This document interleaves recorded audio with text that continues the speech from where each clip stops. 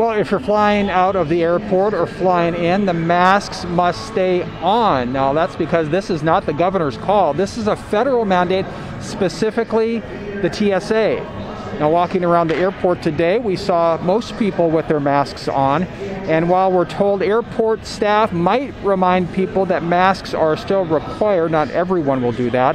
Some people were kind of questioning, though, these rules here today, saying you now don't have to wear a mask at a casino and around town, but you still have to wear them here at the airport. This is what some people from Portland told us. I think it's really confusing. Yeah, I'll answer that. That's a big old contradiction. Yeah. All right, so here are some other places where you must wear a mask because of a federal mandate. Again, airports, planes, buses, school buses, bus stations, and other forms of public transportation. And now that the governor has dropped the mask mandate, what about the feds in places like here at the airport? I'll have more insight on that coming up tonight at 5.